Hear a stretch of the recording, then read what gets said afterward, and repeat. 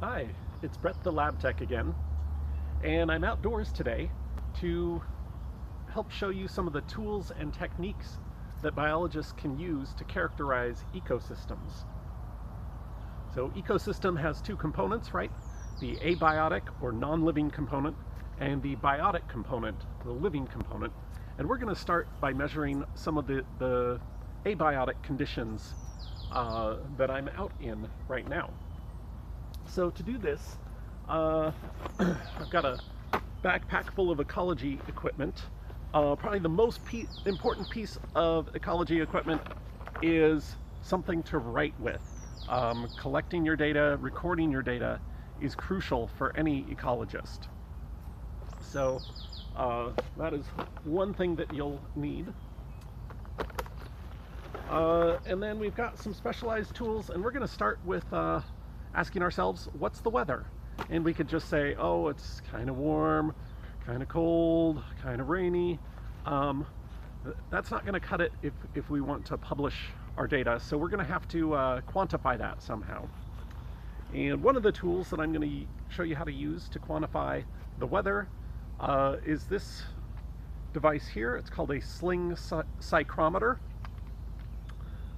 which will tell us the temperature and also the relative humidity. And to use this device, we need to open it up, and we'll notice that there are two thermometers here. There's a dry bulb and a wet bulb. So we're going to wet the wet bulb with just some plain water, and swing this around, and the evaporative cooling on the wet bulb as compared to the temperature reading of the dry bulb is going to tell us the relative humidity. We're going to get some water out here. This is just deionized water, and we're going to saturate the wick around the wet bulb.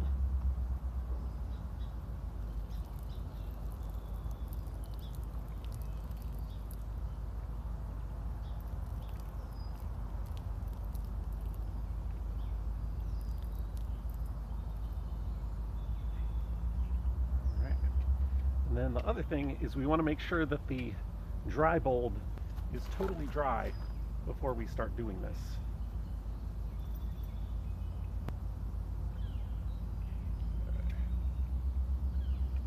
That looks good. So we are ready to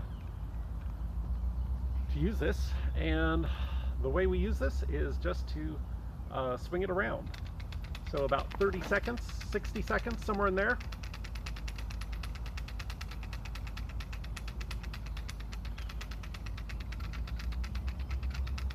And what should be happening here is the dry bulb is coming to equilibrium with the air that is around me, and the wet bulb is also doing the same, except for it's evaporating, and it's kind of continually evaporating. So it should end up a little bit cooler, unless that water can't evaporate, at which case it would be 100% humidity. So how are we doing here? We'll let this go a little bit longer.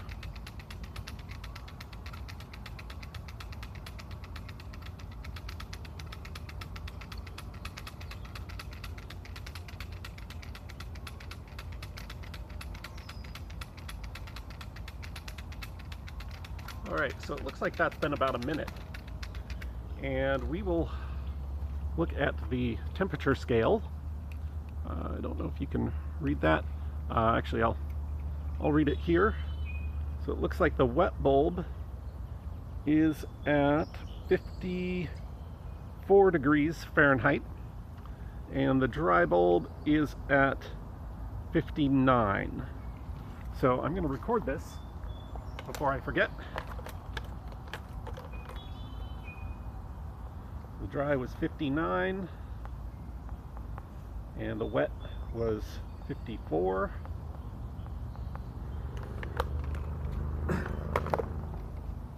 And I don't know if you can read the thermometers in there. That's where it was at. So, we are going to now calculate the relative humidity. And to do this, there's this handy little slide rule. And we need to look at the dry bulb temperature was 59, and the wet bulb temperature was 54.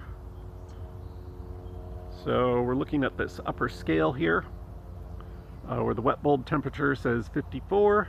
Line that up with where the dry bulb temperature, which is on this little slide rule thing, says 59. And that looks like that.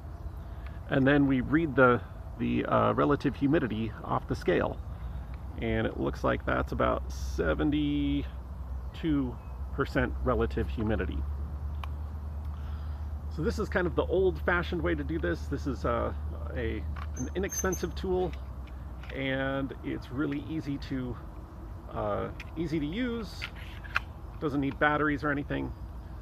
Clearly there's got to be a more sophisticated tool, a more accurate tool. Well, there is an electronic tool that will do the same thing,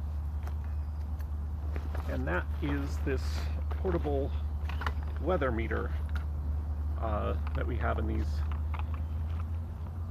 backpacks.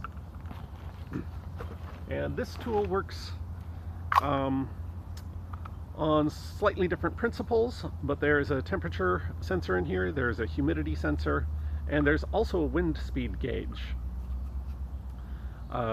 So with this, you can just turn that on, and we looks like we're reading the wind speed right now, which is no wind. And here we have the temperature in degrees Celsius, so we can change the mode if we want, but generally degrees Celsius is better to read in, so we'd have to convert the readings from the sling psychrometer. So, and again, I'm going to record this data down.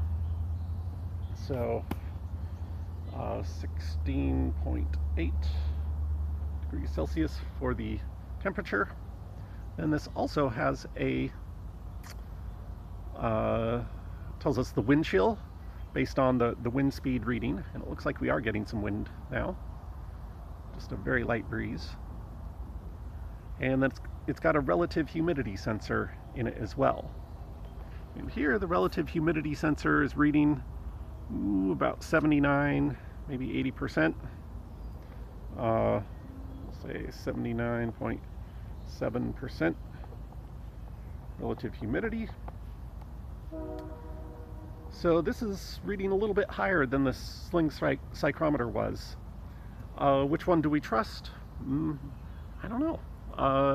You know, you should report your methods. You should report the tools that you used, and let the reader make their own interpretations about what they trust more. So this has a decimal point, so it has this sense of accuracy or sense of precision, but is it accurate? Is it actually reading what's out here? And I'm inclined to say probably not. Probably not as accurate as that decimal tells us it is. So the other thing that this will do for us, which is kind of handy, is it will use that relative humidity reading to calculate the dew point. So this is the temperature at which this amount of moisture in the air would condense into water and precipitate, and that is 12.3 degrees Celsius for the dew point. All right, so that's how to use the weather meter. If it was windy, I'd show you the wind speed, but it's really not. So yeah, so that's a handy little tool. I'll turn that off now and put that away. And then the other thing to show you is the simpler types of thermometers. So we've got some other thermometers in here. One of these, this looks like a meat thermometer, that you would use in your kitchen.